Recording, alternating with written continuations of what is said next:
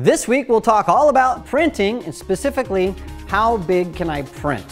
AdoramaTV presents Digital Photography One-on-One, where we answer your questions. Here's your host, Mark Wallace. Hi everybody, welcome to another episode of Digital Photography One-on-One. I'm Mark Wallace. Well, a lot of viewers have asked a question about printing, and that question is simply, how big can I print?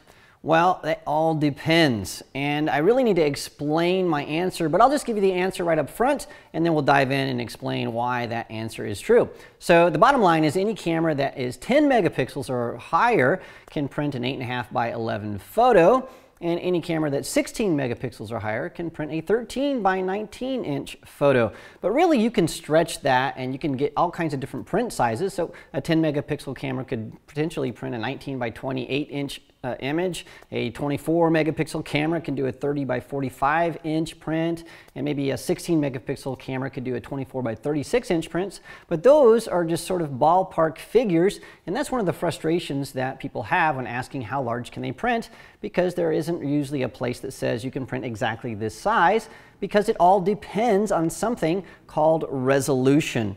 And that's really what I need to explain today. And resolution is always something per something.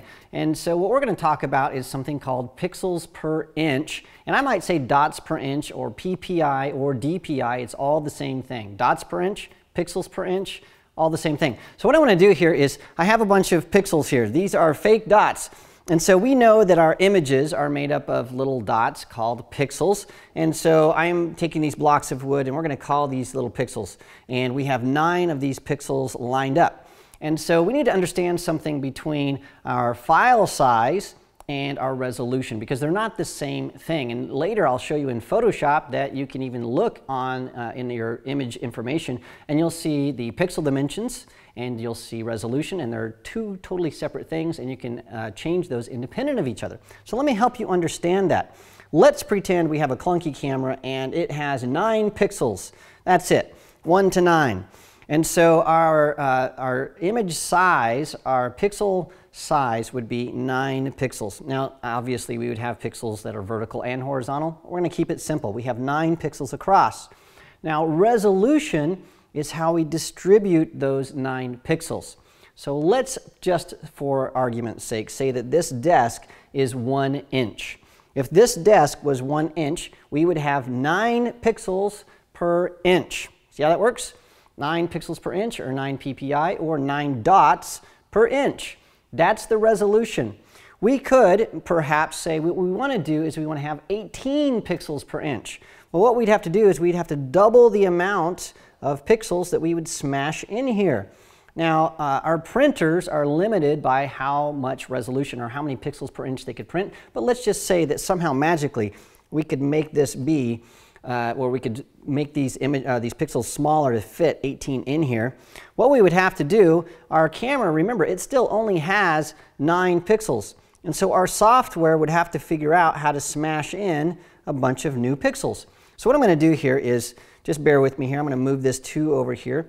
And what we'd have to do is our software would have to figure out a way to put in an extra pixel here, and then it would have to put in an extra pixel here. And these are pixels that don't actually exist.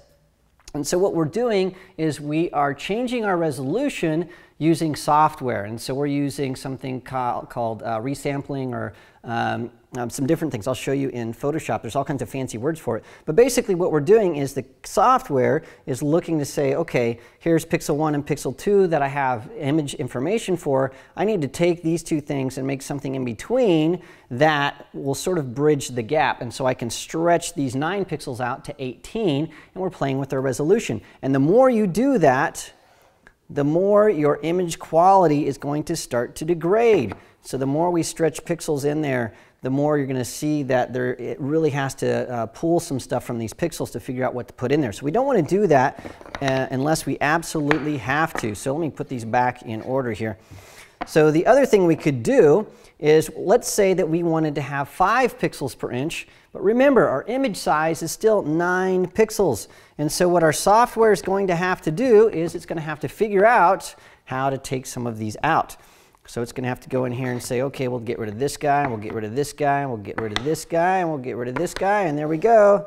There are our 5 pixels. But notice we have all kinds of pixel information that we just dumped out. So when you take your image and you either add pixels in or take pixels out, you're always going to degrade the quality of your file size. And so to really understand all these pixel things and manipulations, what we need to do is really hop over to Photoshop and see this in real life. So let me zip over here, and I've got this Photoshop file that I've already loaded in. Now this is a very high resolution image. In other words, it's a large image size, and it was shot with a D3X, a Nikon D3X. It's a 24 megapixel camera, so lots and lots of pixels, 24 million of these little dots in this image. If I zoom all the way in, I'll zip over here to Don's eye, you can see that this just has a lot of pixel information. And with all that pixel information, I can do all kinds of things. I can stretch it out, I can shrink it down, I can throw it out on the web, or I can make a huge banner out of that.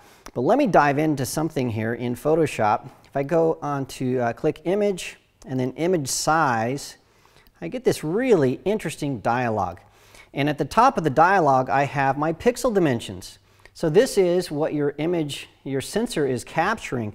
So the Nikon D3X, it captures 6,048 pixels horizontally and 4,032 pixels vertically. And so we have a lot of information there. Now that has to be resolved for print. In other words, how are we going to take all of those pixels and put them out on our print? Do we want to put those out in 240 of those per inch, or 300 per inch, or 1 per inch? How do we want to do that? Well, that is going to be your resolution. And that's right down here at the bottom. So that's really interesting that the pixel dimension and the resolution are 2 different things. So don't get those 2 confused because they're not the same. Also, notice that we have this resample image right here. And that is what Photoshop uses to do all that stuff I showed you earlier, adding in pixels or taking them out and doing that in an intelligent way. So what I want to do first is I want to turn that off. I want to turn off resample image because I want to show you something very interesting. So now we've locked this in. We have 6,048 by 4,032 pixels. And what we're going to tell Photoshop is how to distribute those using our resolution.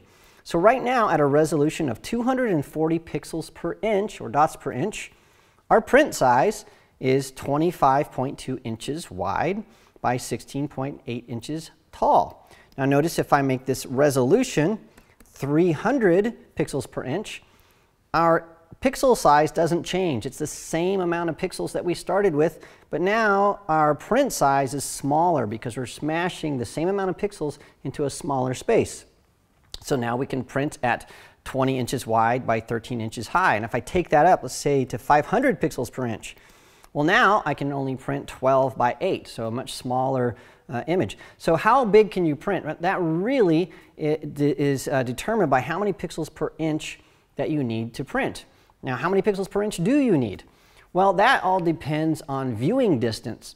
And so, for example, I have this picture that I printed out a long time ago, and if we look at this picture of this woman from a distance, well, it looks okay.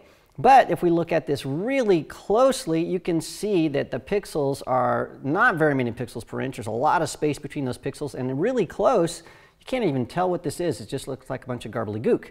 And so, really understanding how many pixels per inch is determined on viewing distance. So for something that's viewed from a long way away, like a billboard or maybe a set on a theater or something like that, a sign, you don't need really a lot of pixels per inch. But something that you would want to see really close up, like a magazine or a fine art print, you need a lot of pixels per inch. And so that's really where you will determine what that is. The rule of thumb for me is when I'm making prints, I like to keep them between 240 pixels per inch and 300 pixels per inch. Well, what happens, let's say that I want to make this image and I want to make it a 2 by 3 foot print, which I've done previously on the show where we've made some large prints. Well, looking at this at 240 pixels per inch, I don't have enough information to do that. The largest I can print is 25 by 16. Well, I can resample the image. Now, resampling the image is what I talked to you about before, where we're throwing in pixels. And what I can do here is Photoshop will allow me to do this bicubic smoothing. Bicubic smoother, best for enlargements. It's great. And so the software is going to do this in a really, really nice way. And then what I can do is I can tell it, you know what, I want this to be 36 inches wide, and it is going to resize this for me, and that way it'll print just fine. And so you can really do what I said before, you can fudge things. Now the question is there any kind of information I can give you that will tell you what your camera will do? Well, I did this crazy thing here. I put together this spreadsheet. We will make this available so you can download this. We'll put a link to it on our YouTube page, so you can click on that and download this. And the thing that you can do here, if I put in all these formulas, what I did is I put in a bunch of cameras, so a bunch of Canon cameras, 60D, 7D, 5D Mark II, 1D Mark IV, etc., a bunch of Nikon cameras, the D3000, D90, D700, the Fuji X10, etc. And all I did was I put in the horizontal pixels, and you can find this just by going to your camera's website. So if it's a Nikon D7000, just go to nikon.com and look up the D7000 image specs. It'll tell you how many pixels it is. So I just put in there how many horizontal and vertical pixels. And then I multiplied those and divided them by 1,000,000 to get the megapixel size. So the 60D is a 17.9 megapixel camera. And then what I did is I have this little area right here where I can put in how many pixels per inch I want to print, and it will tell me what the largest size is. So on a 60D at 240 pixels per inch, I can print at 21.6 by 14.4 inches. And you can take this spreadsheet and put in how many pixels per inch you want. And that is assuming that you're not going to resize this in Photoshop or Lightroom or something else. This is just your base size. Now, if you really want to know what your maximum print range is using this spreadsheet, you can cheat a little bit and put in here 135 pixels per inch. And this will give you a good idea of the maximum size that you can print using resampling in Photoshop. So a 10 megapixel camera, you could go all the way up to 19 by 28 inches. So a lot of room. Now the question is, if you look at this, you can see that the 1DX is a 17 megapixel camera, but the 5D Mark II is a 21 megapixel camera. Why in the world would you spend the extra $5,000 or $6,000 on that camera when you could print just as large using a 5D Mark II, or even, check this out, this $700 or $800 camera, the Rebel T3i, it's also 17.9 megapixels. Why would you spend so much more money? Well, it's more than just pixels per inch. It's more than just how many pixels you can capture. It's about dynamic range and color and sharpness and all kinds of things. And we covered that previously in episode 41. Make sure you check that out because dynamic range is really important. So it's not just how many pixels you have, but how those pixels are used. So once again, let me recap. If you're asked how large can you print, well, a 10 megapixel camera can go all the way up to 19 by 28 inches, a 24 megapixel camera, if you have one of those crazy cameras, all the way up to 30 by 45 inches and everywhere in between. And once again, it all depends on how you resample those and change your resolution using Photoshop or something else. But I hope that helps you understand resolution and image size, and you can put that into practice. Well, thanks so much for joining me this week. Remember, if you have a question about photography, send it to me at AskMark@Adorama.com. This episode is brought to you by AdoramaTV. Visit the Adorama Learning Center where you'll find photography tips and techniques, links to the gear used in this episode, and related videos. For all the latest photography, video, and computer gear, visit Adorama.com. And the next time you're in New York City, visit our store located on 18th Street between 5th and 6th Avenue.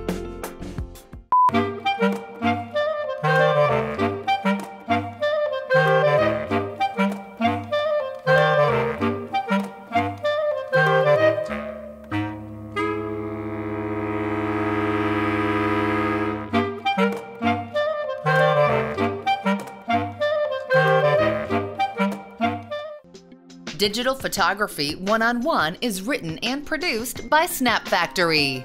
For more information about our workshops, visit snapfactory.com.